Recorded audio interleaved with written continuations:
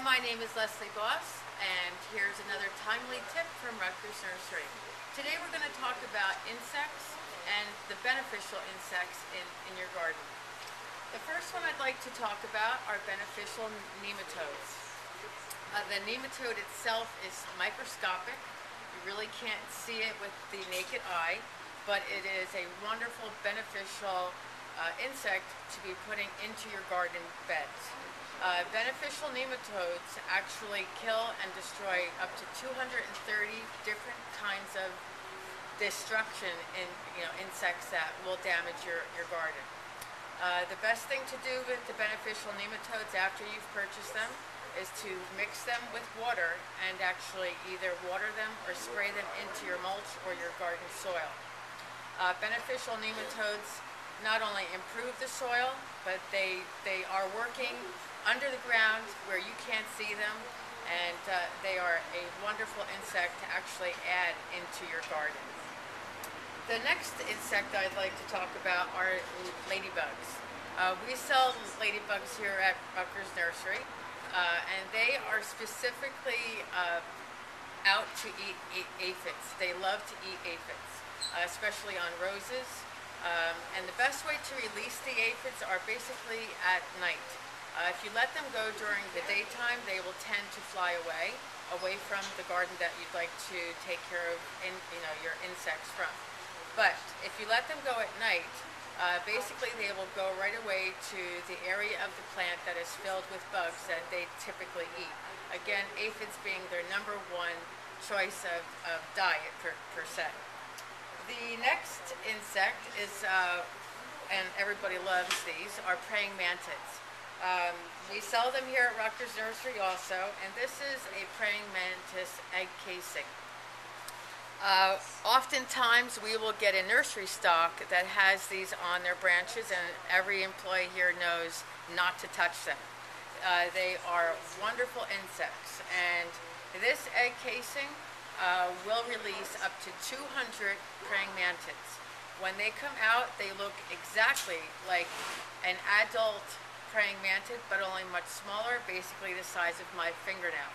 They are extremely interesting insects, and they go after a host of different destruction insects also, such as aphids.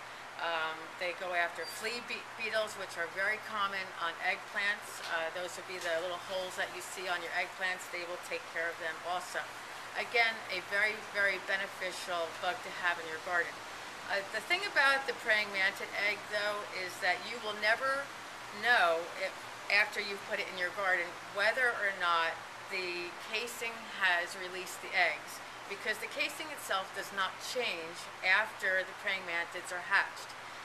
The praying mantids actually come through these layers of what appears to be like a styrofoam.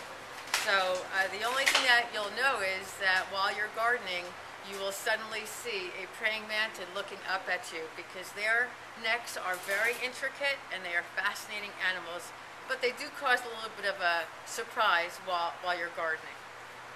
Lastly, while not an insect or beneficial insect itself, this is a very beneficial product into your garden. This is a container of earthworm castings. Basically, earthworm castings are the remnants of the food that earthworms have eaten. Earthworms are an incredible, great insect or bug in your garden. They eat an enormous amount of compost, and then they release the compost after they've eaten it, thereby putting into the soil a very good nutrient. When you add this into your soil, it takes about 30 days to improve the soil. It's very fine, and it has no smell, as you would think it would. But what it does is it loosens the soil, it improves it, it adds organic material.